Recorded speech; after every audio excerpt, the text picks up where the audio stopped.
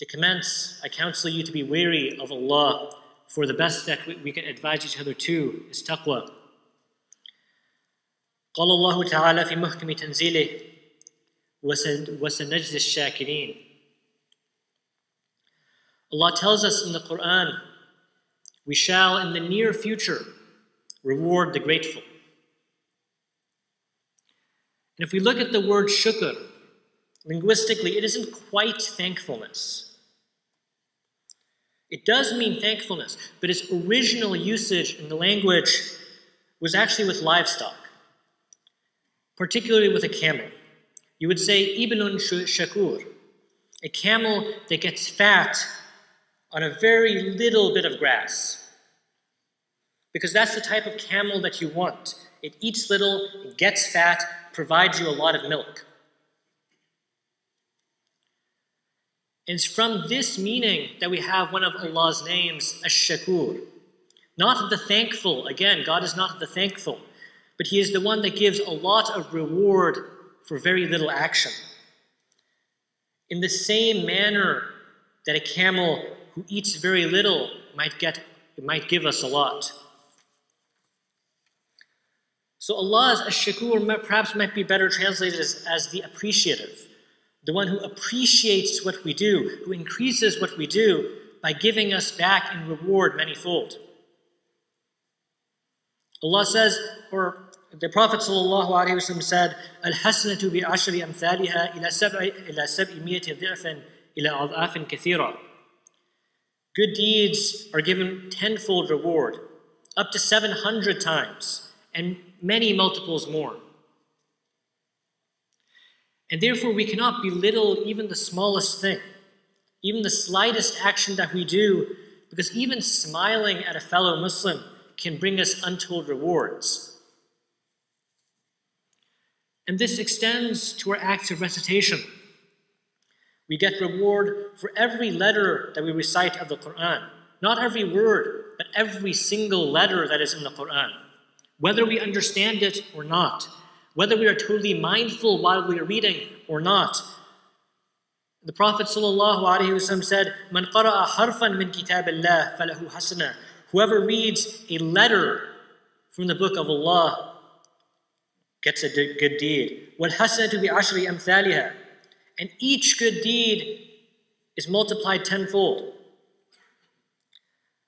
لَا أَقُولْ أَلِفْ لَامْ مِيمْ حَرْفٍ. And I am not saying that Alif Lam Mim is one letter. وَلَكِنْ أَلِفٌ حَرْفٌ وَلَامٌ حَرْفٌ وَمِيمٌ حَرْفٌ. But rather, Alif by itself is one letter. And Lam by itself is one letter. And Mim by itself is one letter. This is Allah, Ash-Shakur. And we are told to be like Allah. And so there are only two ways that we can be. We can either be shakur, grateful, or we can be kafur, ingrates. The very same root in Arabic that we use for kufr, for disbelief. And these two concepts, gratitude and belief, cannot be stripped from each other. Allah says, مَا يَفْعَلُ اللَّهُ بِعَذَابِكُمْ إِن شَكَرْتُمْ وَآمَنْتُمْ. What will Allah do with your punishment? In other words, this is a rhetorical question. So Allah is saying, God will not punish you if you are grateful and believe. So as we said, gratitude and belief cannot be torn apart.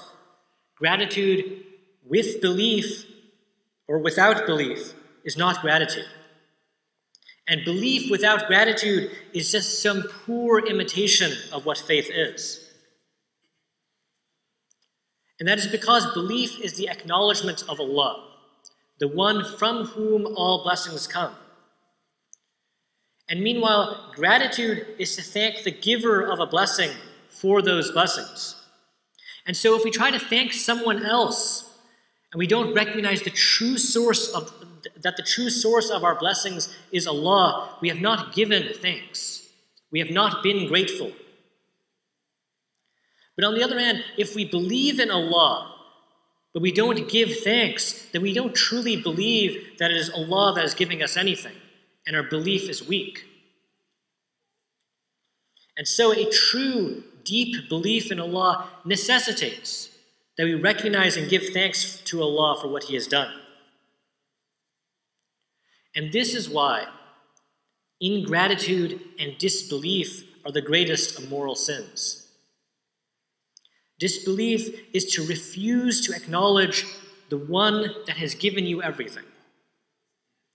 And so when we look back at human morality, at our conversations within philosophy and ethics, what is the greatest moral crime? It's not cheating someone. It's not being racist. It's not being a traitor. Probably most people would agree it's murder. But not all murder is equal. Some murders are worse than other murders. The murder of your own family is a greater moral sin than other murders. And most specifically, the murder of your own parents is the worst of murder. And you can say the same thing for every single evil. The very worst of cheating someone is to cheat your family, most specifically to cheat your parents. The very worst of betrayal is to betray your own parents. And in any traditional culture, in any place which had a grounded morality, to do such a thing is unimaginable. When the Prophet ﷺ told his companions, "Inna min akbar al-kaba'ir an yal'ana ar-rajulu walidayh," one of the greatest of sins, one of the worst of sins that a person can commit is to curse his parents. The Sahaba responded, they asked, they were bewildered. وَكَيْفَ يَلْعَنُ الرَّجُلُ وَالِدَيْهِ? How could a person curse his own parents? Because they could not understand how a person could be so ungrateful to their own parents, to the people that carried them, that provided for them, that cared for them, that raised them. And so the Prophet ﷺ explained, he said, يَسُبُّ الرَّجُلُ أَبَا الرَّجُلِ فَيَسُبَّ أَبَاهُ وَيَسُبَّ أُمَّهُ. A person will curse another person's father. And so that person will in turn curse his father and his mother. But the point here is that this greatest of moral evils is to raise your hand against those people that have given you everything. And if that is the case, then we must ask ourselves, what then is the moral evil of rejecting Allah? Of taking all of these infinite blessings that He has given us and then turning away in complete ingratitude? And it is true that the greatest form of that ingratitude is disbelief. And we are all here believers. But a Muslim can be ungrateful despite his belief, and that puts us in enormous danger. There's a famous hadith of a man who lived 500 years on an island, and he committed no sins during his entire life. And we are told that on the day of judgment, he will be brought forth, and Allah will ask him whether he wishes to be judged in accordance with Allah's mercy or in accordance with his own good works. And this man, he knows he has 500 years of just pure devotion and worship. And so he chooses to be judged in accordance with his own works. And so Allah agrees, and those 500 years are placed on one side of his balance. And Allah places one blessing, the blessing of eyesight, on the other side. And the blessing of eyesight weighs. It's as if those 500 years are not there at all. And so this man, he begins to be dragged towards hell.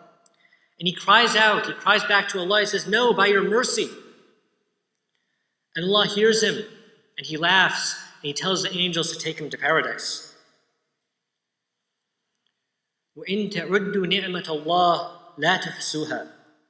If you were to estimate a single of God's blessings, you would not be able to enumerate it. A single blessing of Allah is immeasurable. Just think, the blessing of your tongue. With that tongue, you are able to eat you were able to swallow, you were able to taste.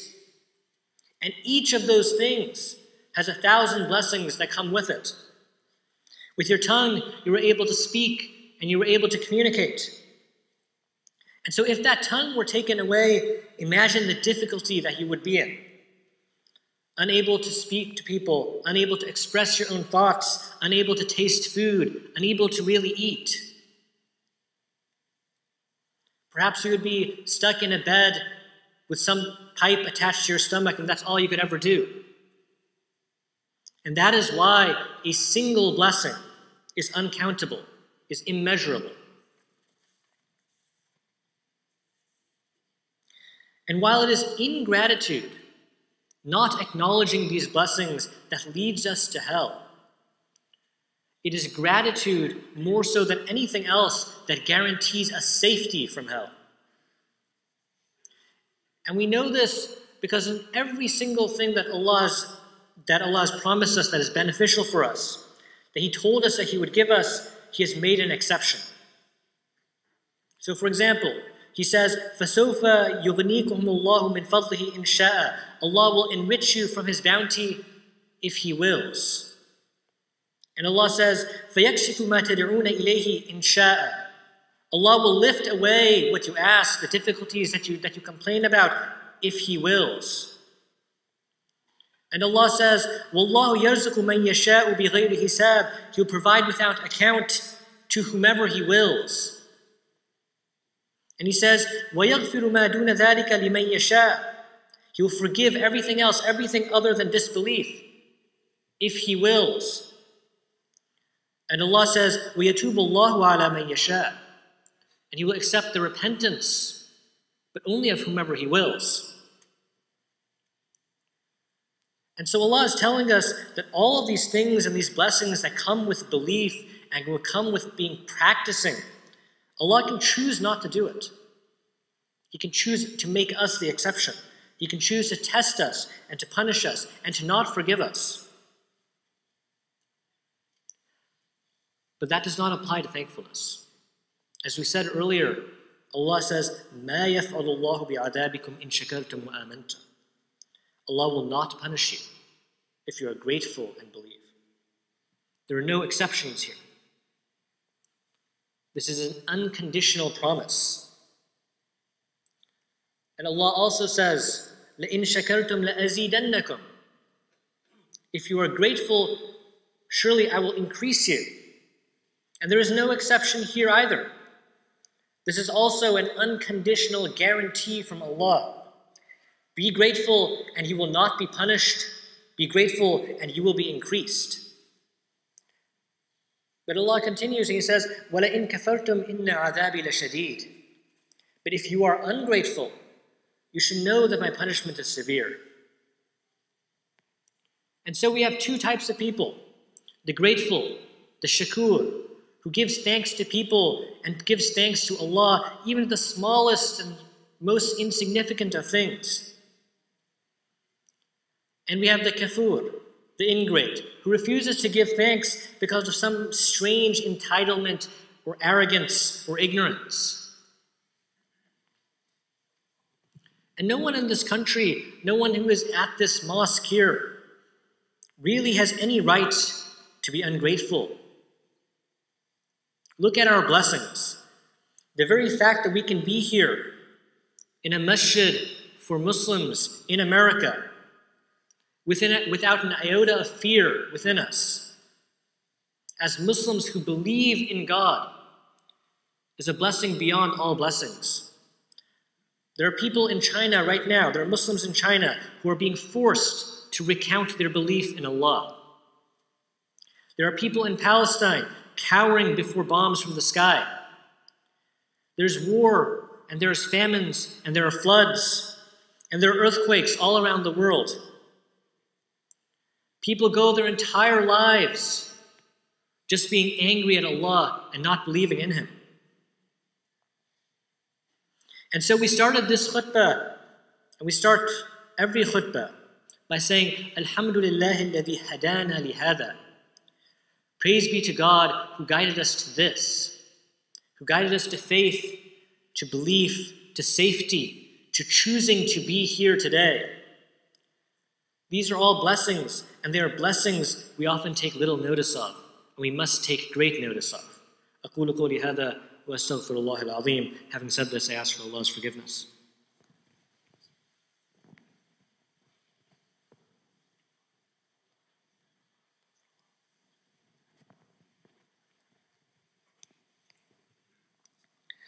الحمد لله وأشهد أن لا إله إلا الله وحده لا شريك له والصلاة والسلام على رسوله المصطفى صلى الله تعالى عليه وسلم. Praise be to Allah. We testify that there is no God but Allah, alone and without partner. May prayers and peace be upon His chosen messenger sallallahu alaihi wasallam.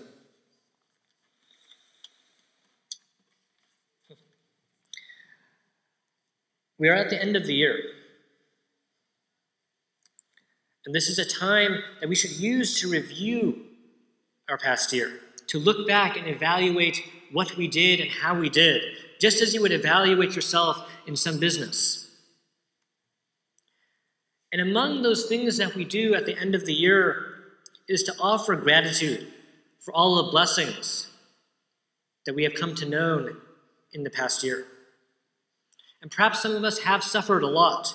Perhaps some of us lost loved ones and suffered from illnesses and lost their jobs or went to prison or became addicted to some sort of drug or committed some grave sin that we can't seem to forgive ourselves for.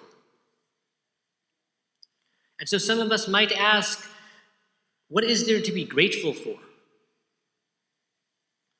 But we should stop and we should remember that Allah has full right to make our lives worse.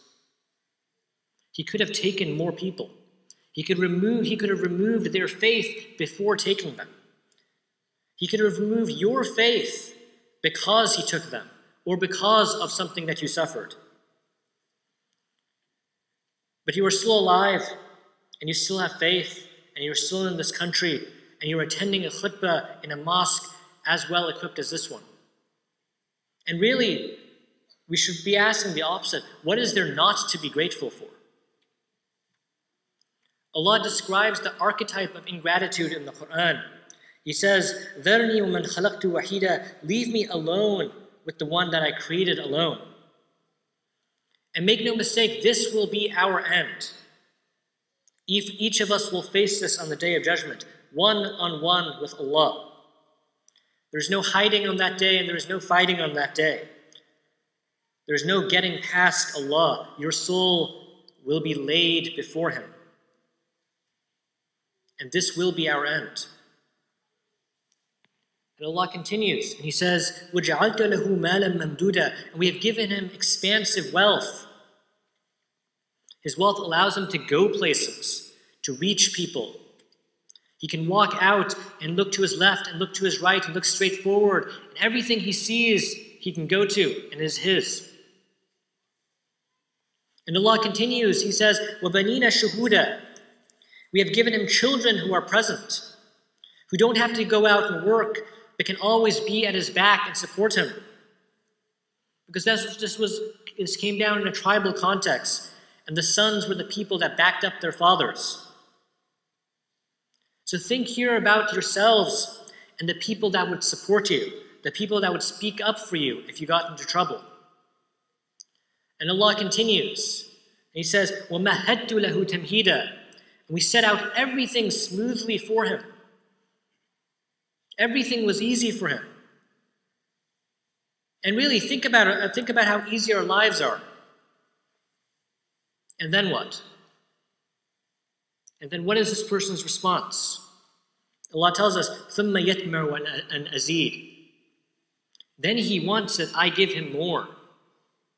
He wants even more. He is not satisfied. And this is our world. We live in a world that demands that we be unsatisfied, that we want more and that we take more. But as we have already learned, Allah has already told us how to do this. لَإِن شَكَرْتُمْ لَأَزِيدَنَّكُمْ. If you are grateful, I will increase you. The very thing that ingrate that Allah tells us asks for, if you want that, if you want more, Allah tells us, be grateful. And gratitude is to use what you have been given, whatever that is, in a way that pleases Allah.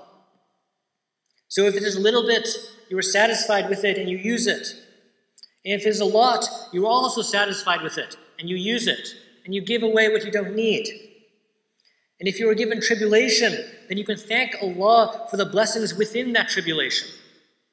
The fact that it was not so bad, the fact that it takes away from punishment later, the fact that it did not affect your faith, that you could still be grateful for it. But to do these things, we need to do two things. We must first remember what our blessings are. And second, we must know who it is that these blessings are coming from. The first is straightforward. To remember our blessings, just set some time aside each day, every morning, and recall some blessings. Perhaps you might want to write them down. Perhaps it's just recalling them to your mind. And once you have them present in your mind, perform sajda to Shukr, a prostration of thankfulness. But second, and just as importantly, we have to take time to get to know Allah, to get to know the one who is giving us these blessings. There's a famous story of one of our scholars, Abu Imran al-Fasi, a scholar who lived in Qayrawan in Tunisia.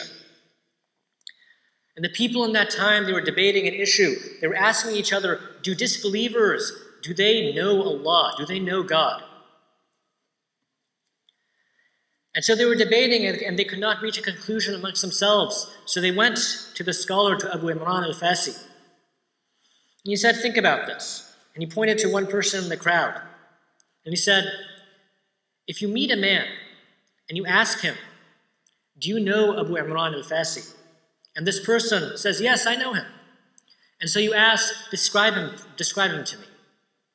And he says, you know, this is Abu Imran, he's a businessman. He sells herbs, he sells wheats, and he lives in Egypt. Does he know me?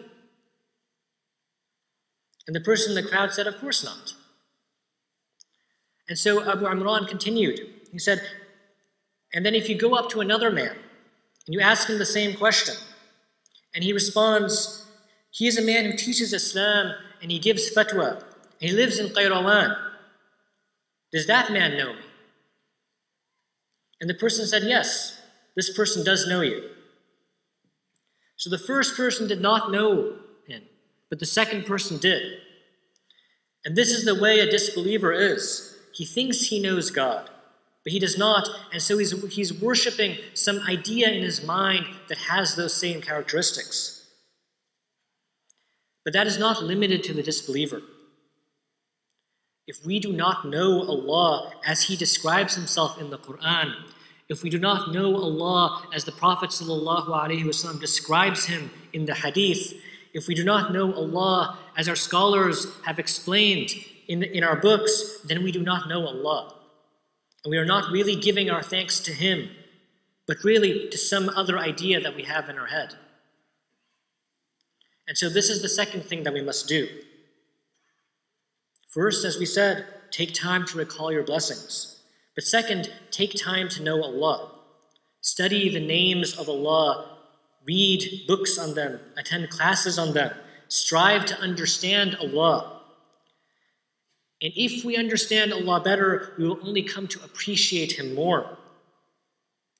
And therefore, we will be increased. Allahumma wafiqna lima tuhibbuhu wa tardah. We ask Allah to grace us with that which He loves and is pleased with. Allahumma salli wa sallim wa barik ala Sayyidina Muhammad. Allahumma wa arda an sadatina Abu Bakr wa Umar wa Uthman wa Ali. Wa arda Allahumma an al-Hasan wa an al-Husayn wa an Ummina Fatimah al-Zahra. Wa an al-Sahabati ajma'in wa an azwaji nabiyyika ummahat al-mu'mineen. Wa an al-tabi'ina wa tabi'ihim bi ihsani ila yawm al-din. Wa alayna ma'ahum bi rahmatika ya arhamar rahimin. May Allah send prayers and peace upon our Prophet Muhammad, and may he be pleased with our masters Abu Bakr, Umar, Uthman, and Ali, as well as Al-Hasan and Hussein, their mother Fatimah al-Zahra, the rest of the companions, the mothers of the believers, and those that follow them in goodness until the day of reckoning. And we ask that Allah be pleased with us as well out of His vast mercy. Allahumma inna na'udhu bika min adhabi jahannam, min adhab al-qabr, min fitnat al-mahya wal-mamat, min sharri fitnat al-masih al-dajjal. We ask Allah to give us refuge with Him from the punishment of the fire, the torment of the grave, the trials of life and death, and from the evil tribulation of the Dajjal, the Antichrist. وبعد فإن الله تعالى يقول إن الله يأمر بالعدل والإحسان وإيتاء ذي القربى وينهى عن الفحشاء والمنكر والبغي يعظكم لعلكم تذكرون. To conclude, Allah says, surely Allah commands to justice, excellence, and charity to relatives, and He forbids indecency, vice, and injustice. He warns you so that you may take heed.